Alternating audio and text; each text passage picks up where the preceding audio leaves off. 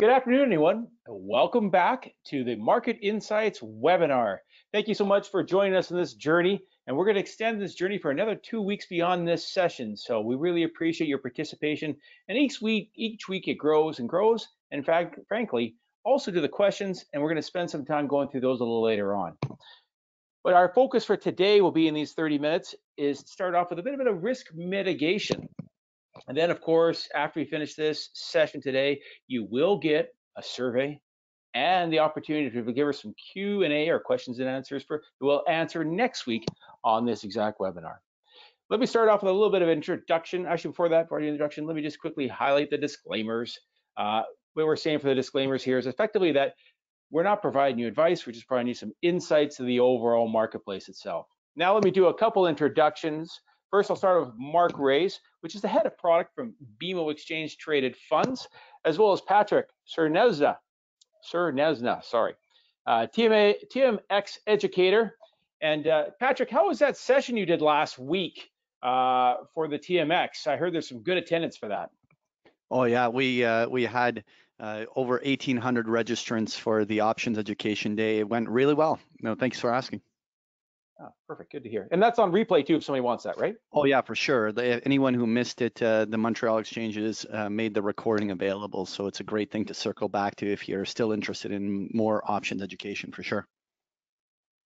Perfect, Patrick. Let me stay with you because one of the things I think people would like to get some education around is all around the circuit breakers in the marketplace. Now, in the month of March, we certainly had to trigger a few of these, and I'm not sure everybody fully understands them. They certainly were an outcome of the 2010 flash crash to really help disseminate information during times of extreme volatility.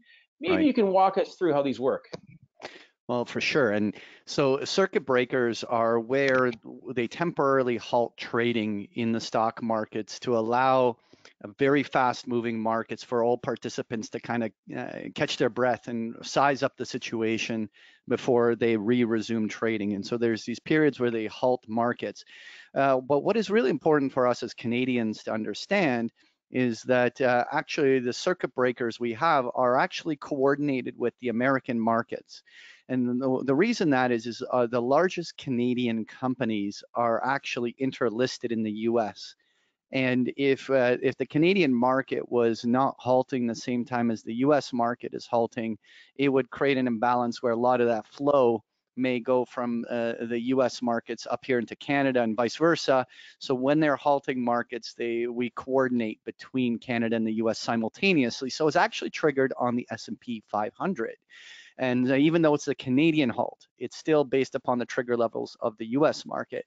And by the way, there's only one period where that differs, and that is if there's a holiday. So if there's a holiday, for instance, when we're getting to Memorial Day or something like this, but if the U.S. markets are closed, the circuit then they benchmark against the Canadian market for the triggers. So there are brief periods on those periods where the U.S. markets are closed that we do have the circuits switch over to the Canadian market alone. But the way it works is this: if we go through any period where the S&P 500 drops 7% in one day, it has to be all intraday, it triggers a 15-minute halt, so long as that occurs prior to 3:25 p.m. If that 7% drop was happening in the final 35 minutes of trading, then it actually just keeps trading through 7%. So they don't actually halt it. So it has to actually happen between the 9:30 open and the 3:25 p.m. period. Then they halt it for 15 minutes, so long as it's before 3:25. And so just give everyone a chance to catch their breath, make sure everything is going, and then allow trading to resume. Then there's a second trigger at the 13% mark, and that again repeats the same exercise. It's another 15-minute halt, and or if it's after 3:25 p.m., they'll just let it keep trading. So in order for the halt to occur, it has to be before 3:25. So it's the same for level 1 and level 2. But level 3 is basically a hard trigger. Is that if the market, for whatever reason, is down 20% in one day, they just shut everything off for the day. Like, it's done. And so and that doesn't mean you can't lose more, because in theory the market the next morning could be gapping considerably lower, but it just gives an opportunity where there cannot be that much greater loss than 20% in any one day. I haven't seen yet a 20% lockdown on that. We've seen the halts at 7% already happen, but it's just good to know where these levels are, right? I think so too. That's why I wanted to kick off the show with this piece of education about the markets, and specifically as we've been through some of these halts more recently, the first level, but where it actually continues to go and what it means on a full list of halts across the board. Thank you very much for that. And what we're going to do now is talk about different ways of risk mitigation in the overall marketplace. Both Patrick and Mark are going to spend some time talking about that. What we want to start off, first of all, is talk a little bit about the low volatility aspect we're certainly hearing in the marketplace about maybe asset classes or a way of investing to mitigate risk that way. And let me start off with Mark. Can you give us a little bit of background on what you basically discovered when you're looking at building out ETFs in low volatility? Sure. Thanks, Kevin, and thanks everyone for joining us again today. If I can tie it back into what we were speaking to before, the circuit breakers relate to trading and, of course, are within a day's trading session. Low volatility, then, is a way to invest if you're worried about equity market risk, really for the long term. And what's so interesting about low volatility is this anomaly where, you expect over the long run that the riskier names will give you a higher return. In other words, you're getting paid for that risk that you're taking. But the low volatility anomaly says just the opposite, and it's backed by studies going past the last 80, 90 years, is that the lower risk stocks tend to get ignored. And because of that, they actually provide a better risk-adjusted return, and as well, over the long run, again, a better absolute return. So quite interesting that less risky stocks typically produce better returns. And the other thing that really plays into that is you don't tend to get as much of the downswing with a low volatility name than you do with a more, emerging or growth-oriented name. So the big blue at the bottom there, don't think that low volatility necessarily relates to low returns. So, Mark, you spoke a bit about the upside. You talked about the lower downside of the marketplace. You produce this chart for us in advance. I appreciate that. Maybe you can speak to what you're seeing in the marketplace, the upside and downside participation by focusing on more of a low volatility approach. Sure. So the upside downside capture ratio just means, when the market is moving up, how much does the ETF move up with it? Or when the market is moving down, how much does the ETF move down with it? And so what you can see is a low volatility approach captures most of the upside, call the average low 80s, but on the downside captures far less than that, in the 60s for international markets, but in Canada, only around 27%. So that really sticks out. So ZLB represents the Canadian lowball universe. And why is it different in Canada? Just simply because our market is so much more cyclical in nature. So the fact that we're heavily weighted to the banks, we're heavily weighted to even resources through energy and materials, far more so than, the US or Europe. So when you take a low volatility approach, you're able to take that much more of the market risk off the table. And so, to be fair, Mark, there are other choices in the marketplace. BMO, of course, is the first to launch a low volatility in Canada. Thank you for that. But ultimately, maybe we could quickly talk about the other choices in the marketplace, so we can be fair all the stuff out there. Sure. There are other products out there, other approaches, just like you would expect, if you looked at different types of active approaches to the marketplace. The first important consideration is how they're measuring risk.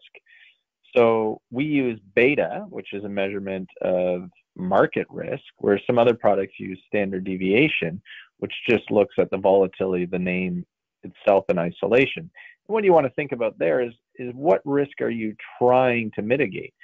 Are you trying to mitigate, a broad market downturn? If so, then you're thinking about beta. Or if you're more worried about just individual names, then you might lean towards standard deviation. And as well, once you get beyond that, there's different construction methodologies, different weighting methodologies, and I think most importantly, different time frames that people look at in terms of the measurement. So as you can imagine, if it's shorter dated, if it's, let's say 1 year in length, it's going to turn over more often and maybe won't capture longer term risk. But if it's longer term, like our beta measure, which looks at 5 years, then not only are you going to realize what's going on in the market today and recently, but you're also much more aware of hidden risks that have maybe popped up over the last few years. So the construction methods can differ quite a bit. Thankfully, all have delivered here on the screen lower risk than the broad market. Certainly, if you look at the 1 year, significant gains or less losses, I suppose, than the TSX up to the end of March. And then you can look to the longer side to see, if they're capturing the upside, and you see that as well, with significantly lower risk levels. Thanks, Kevin. So Mark, keeping with this, let's talk about implementation a little bit here too, because effectively you can start with that strategy of, mitigating your downside, but how would you put that implementation around a portfolio itself? Yeah, and people will have different views on this. It can be a replacement strategy because low vol, outperforms across a market cycle and adjusts the risk profile of an equity investment. So you could replace a market cap exposure with it or a basket of stocks. Or if you're someone who's out there that picks names and maybe grabs a few higher risk, higher growth names, it's a great complement to that. And can be used as a core satellite or pairing approach. And then beyond that, you can think about it across markets. So, I mentioned that Canada is a little more cyclical in nature. Maybe within your portfolio, it makes the most sense there, and you consider other things in other regions. So lots of different ways that you can approach it. A lot, of course, is going to depend on what you hold in your portfolio now. But it's an easy way to really adjust the risk profile of your equity exposures. Thanks.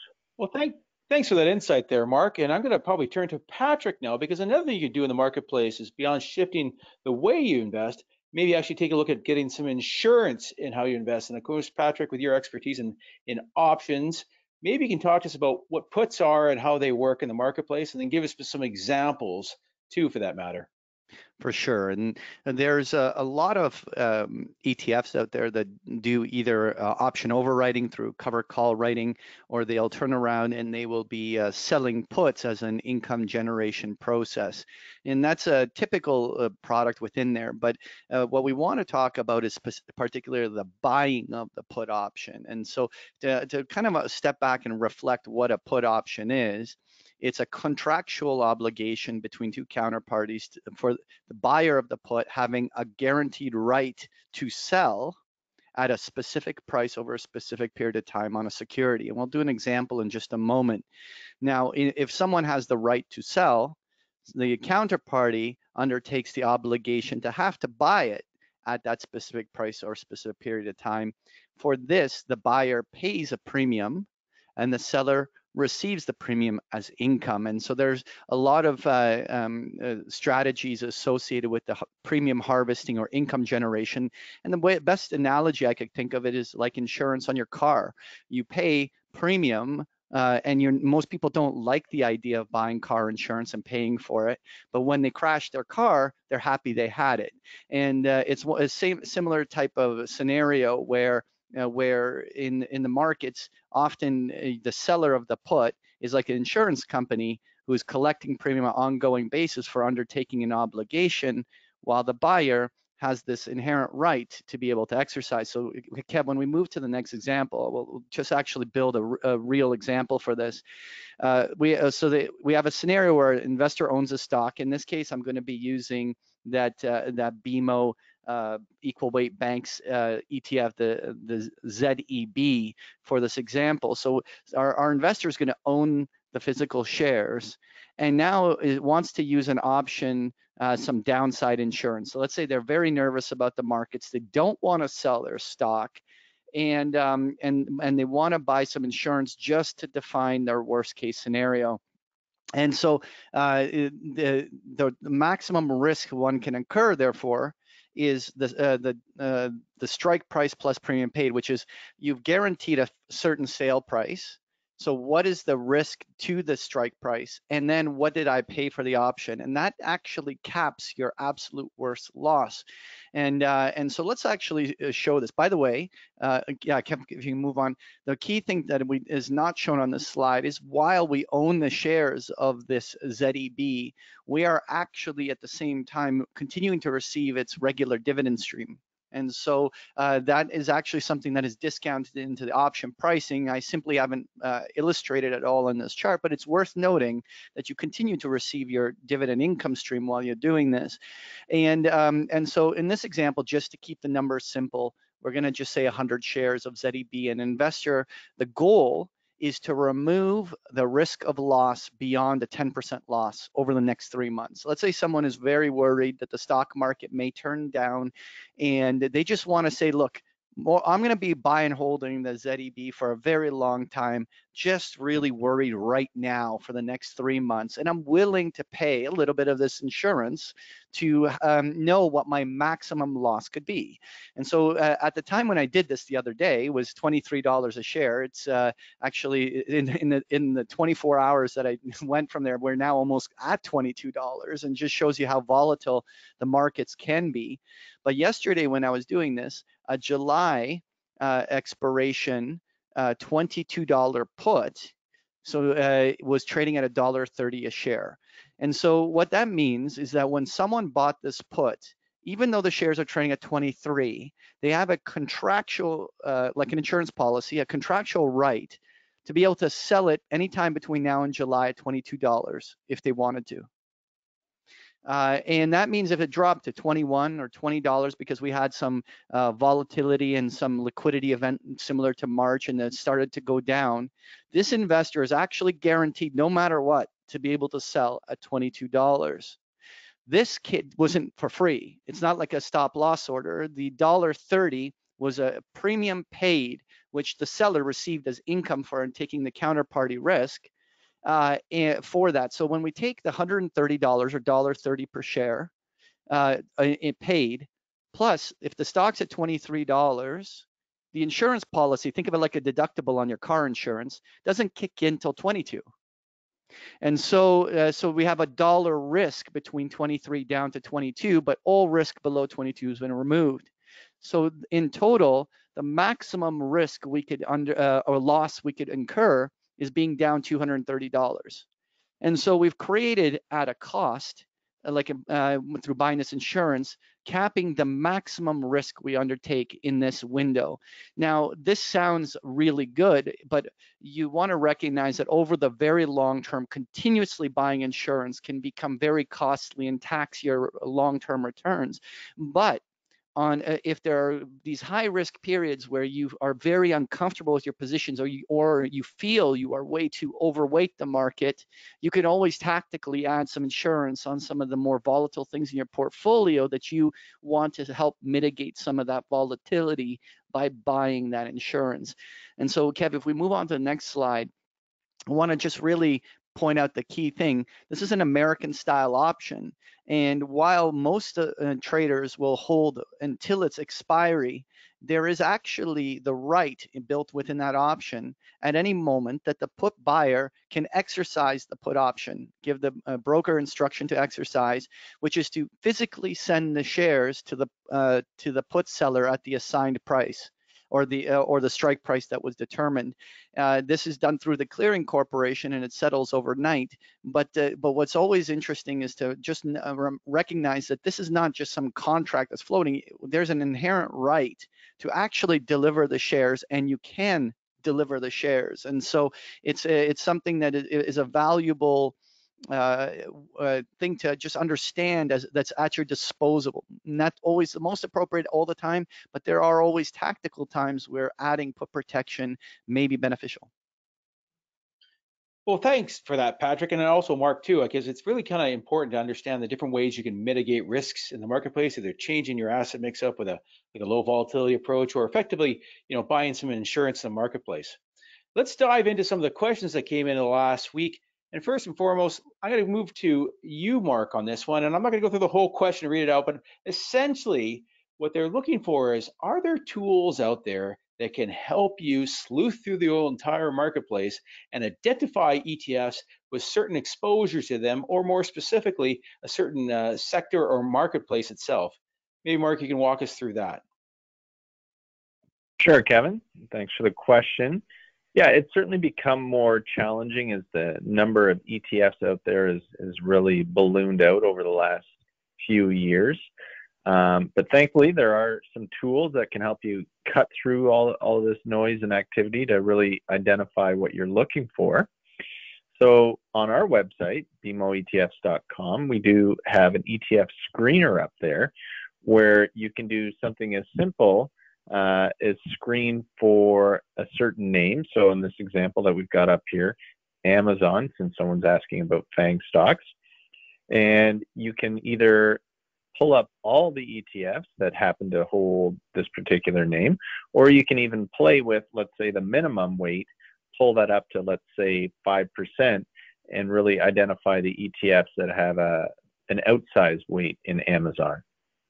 And to just answer the question without really getting deeper into the tool, without too much more detail, if you're looking for something that's going to complement maybe some more Canadian exposures, some bank exposures, and you're looking to the U.S., just know that the S&P 500, it's about 25% technology, and the top holdings are, Microsoft, Apple, Amazon, Facebook, Google. So pretty much hitting across the fangs outside for Microsoft.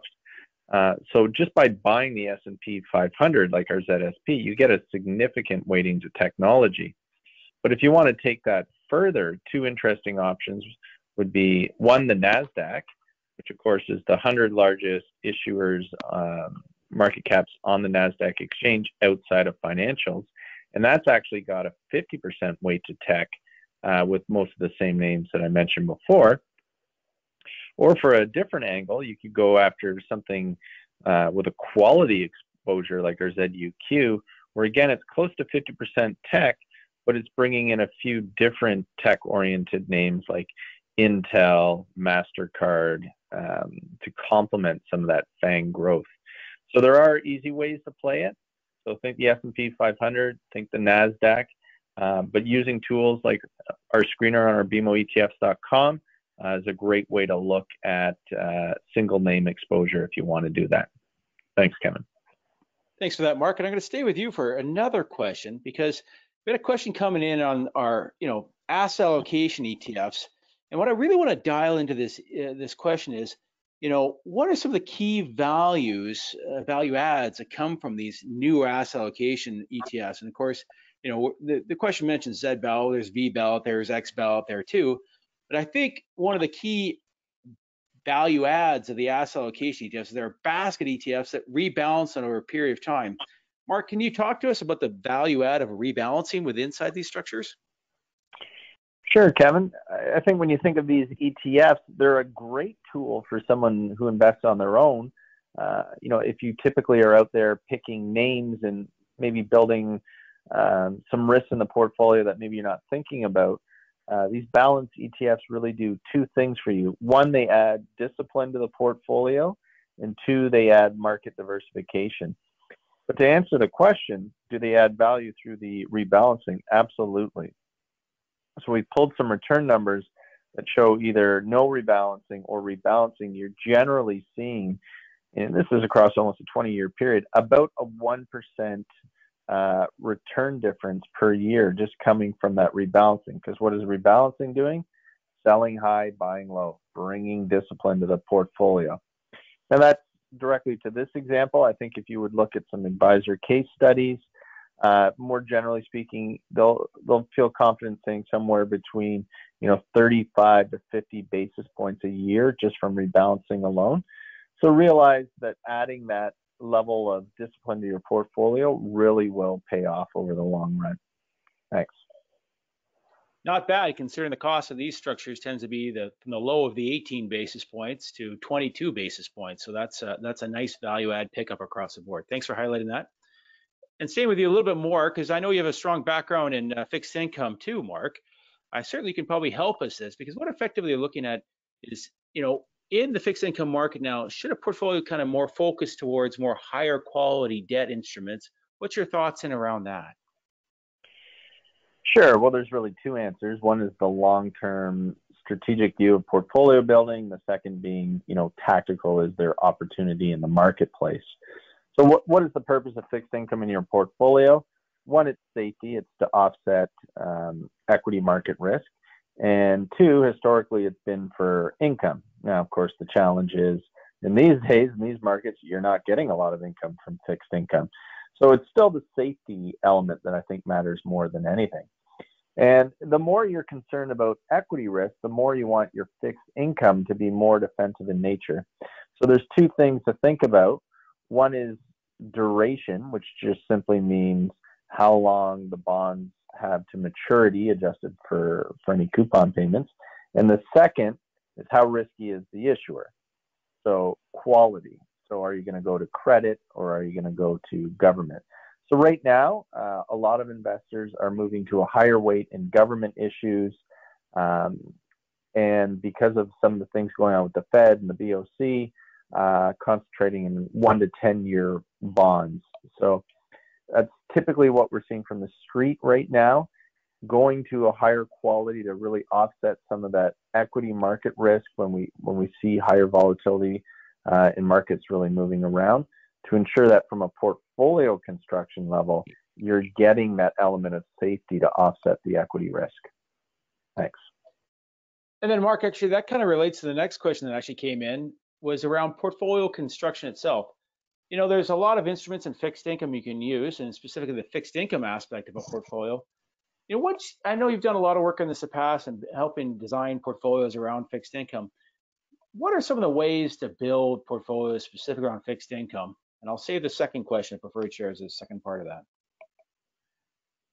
Sure. Well, if you're looking for guaranteed investments, of course, GICs are more the way to go, because then you've got no capital at risk. An ETF, even a fixed income ETF, does have a moving NAV, so you're subject to price returns.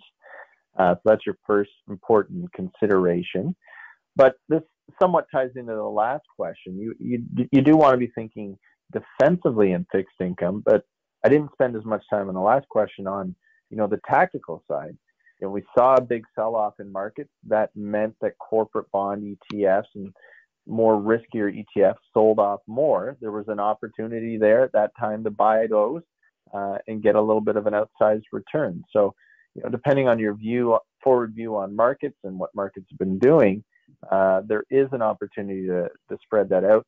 And ETFs are a great way to invest in fixed income. Why?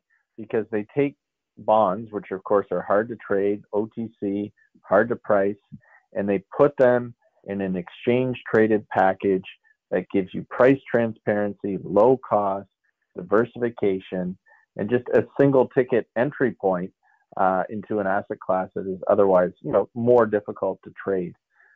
So using a few ETFs, like our aggregate bonds, ZAG, or some of the component pieces, depending on your view of markets, using ETFs is a great way to set up a fixed income portfolio. Thanks, Kevin. And the follow-up to that, where do you put preferred shares in that category? In the fixed income or the equity side? Where do you think? Yeah, preferred shares are interesting. They kind of straddle the fence between equity and fixed income. They certainly hold more risk than traditional fixed income. So when markets correct, they tend to drop more than bonds. But at the same time, because of the higher yield, some people like to use them as a partial allocation in fixed income. Just always make sure you don't overdo it. As a fixed income satellite, fine, tactically fine, but it shouldn't be an outsized part of your fixed income allocation, because you're not going to get that same level of safety as you do from bonds. So just realize the higher risk, which of course you get to offset with the higher yield, and the fact that it's taxed as dividends, so it's more tax efficient. But it's almost a hybrid, almost a bit of an alternative, sort of sitting outside the equity fixed income spectrum. Thanks. Thanks for your perspective of that, Mark. Always appreciate it. I got time for one more question. I'm going to turn to Patrick. You know, the question really is talking about there's been a big drop, and we're going to retest the bottoms. But I think, you know what, we kickstarted this series with your perspective on and using options to get some insights about, you know, the potentials for up, the potential for down. Maybe you can walk us through that, Patrick, and give us your more of an update towards the broad market. Then maybe even I think you started off with ZEB Yeah. too. So let's start with the broad market. Sure. Start with the broad market. The key thing to take away is it's not a forecasting tool. It's not actually telling you what will happen. It's more of a window of just understanding what the current market is pricing in. So what is the options, the structure of options, and the way the curves are and everything. What is the options market right now pricing the probabilities out to December for the market to be in the money on any of these types of strikes? And so what you can observe here on the Canadian TSX, I marked the $25 level, which is sort of the midpoint of the average price of the second half of 2019. And just, you know, to a lot of people, that would be a very natural break-even price for what they've seen their portfolios at from a broader Canadian equity perspective. And right now, at least before this today's little drop in the market, the options market was pricing about a 28% probability by year's end for that level to be achieved. At the same time, for a double bottom retest of the previous low, they were putting about a 17% probability on that. And so if we go to the ZEB here, just to look at the same metrics, for the ZEB to go up to about the $27 level, they're looking at somewhere near around 30% probability, 29%, and the chances of the ZEB retesting those lows was about 19%. So what's happened, volatility narrowed. That means the tails, the probability on the tails kind of narrowed a little bit. It was much bigger when we looked at it when we were looking at much higher vol conditions at the time, but it's still, you can see a little bit of a skew still in terms of the upside, but we'll see how this plays out. Thank you for that, Patrick. And of course, if people want some education on the options, maybe you can quickly highlight that too. Yeah, for sure. Anyone who wants to learn more about these options, like we had that options education day, I think the recording can still be accessed. It's completely free, but there's so many amazing resources out there at the Montreal Exchange. So visit the m-x.ca, and there's an education tab with all sorts of amazing resources, including great manuals on options, just great places to get education. Perfect. Thank you for that. And I want to thank everybody one more time for joining us again. We'll be back here next week again, one more time at 1 o'clock. And we'll look forward to getting your questions so we can answer them again next time. And to give us your questions, all you have to simply do is take a look at the survey that'll come out at the end of this, probably delivered tomorrow. And then effectively, you can have a chance to email us your thoughts. And we look forward to respond to them next week. Thanks again. Have yourself a good weekend. Cheers.